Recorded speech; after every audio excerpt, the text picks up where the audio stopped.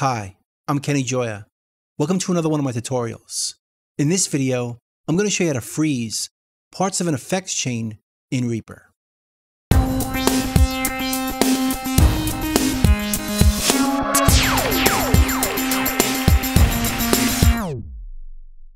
have a project in front of me here with a synth, and it sounds like this.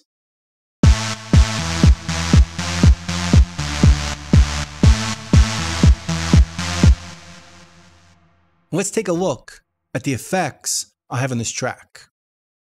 It starts off with a synth, then a compressor to control the volume, then an EQ to adjust the filter, but I haven't decided where I want to put this.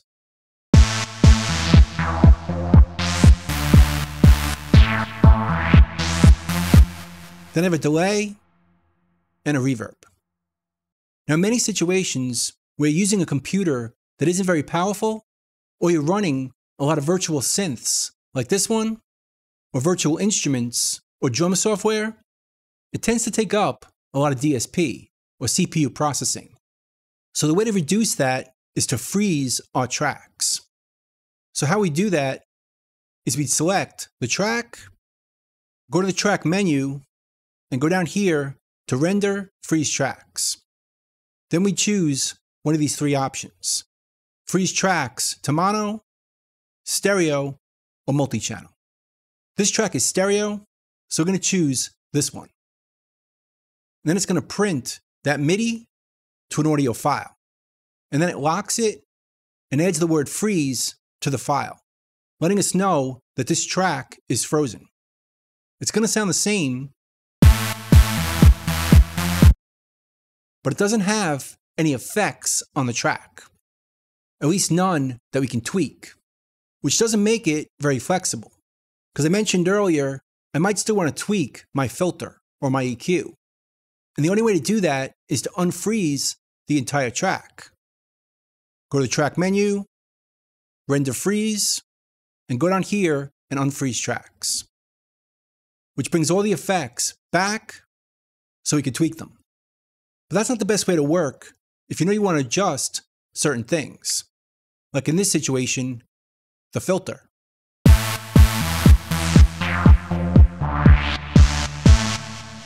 Because every time I want to adjust it, I have to unfreeze the whole track.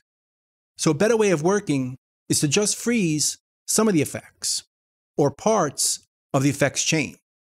For instance, let's say we just wanted to freeze the synth, as most likely it's taking up the most processing.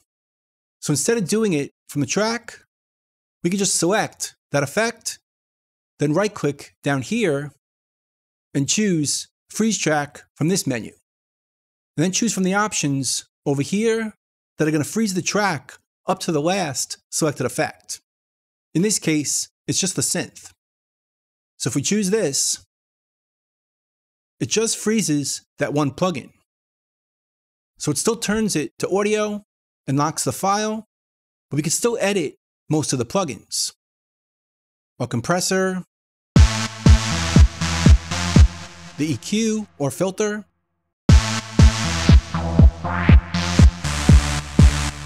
and the delay or reverb. So it's a lot more flexible, but it also frees up the processing from that synth. And like I said, this is going to work on any plugin or virtual instrument you want. Could be a piano, a synth, or drum software. We can just freeze that one plugin and still work with the others.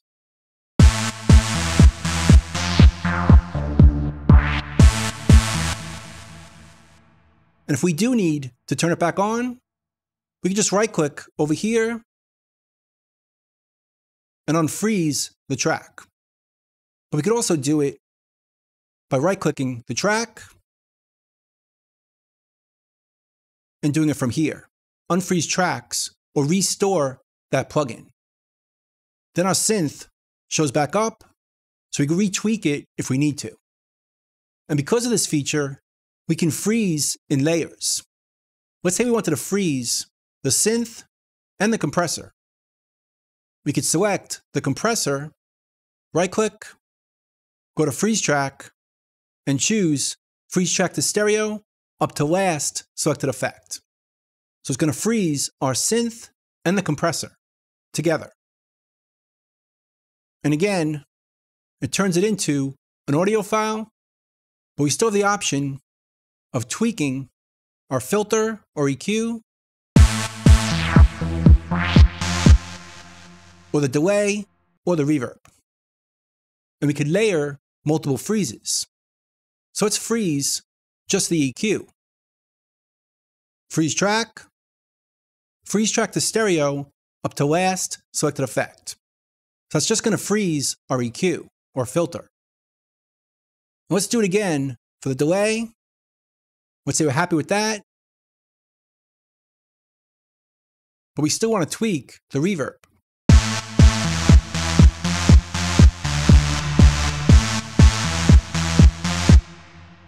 And if we're happy with that, we want to freeze it, we could just freeze that and create another layer.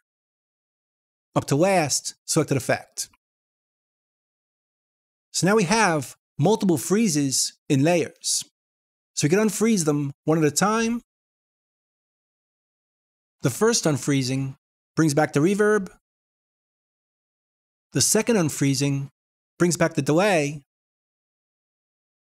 The third one brings back the EQ.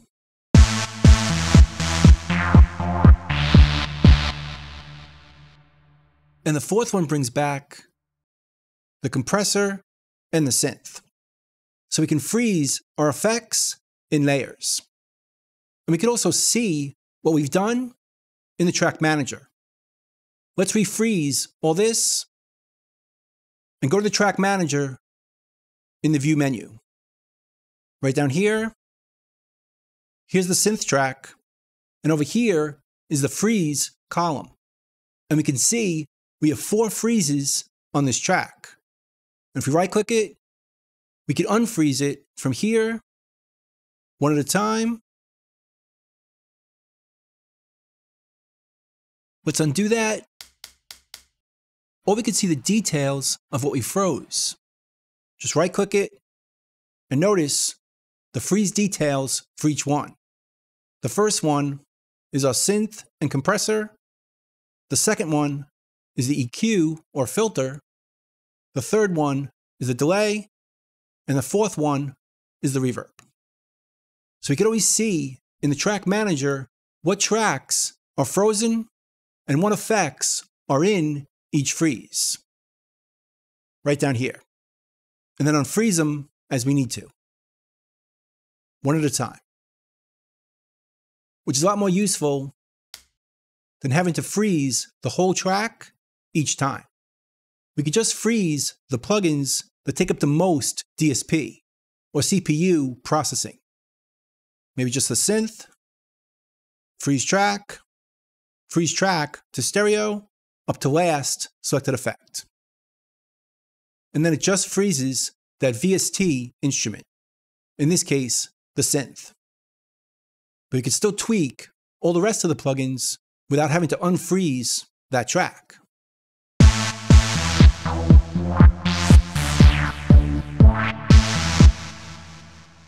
So that's pretty much it. That's freezing parts of an effects chain in Reaper. I hope you learned something, hope you can use it, and I'll see you next time. Thanks.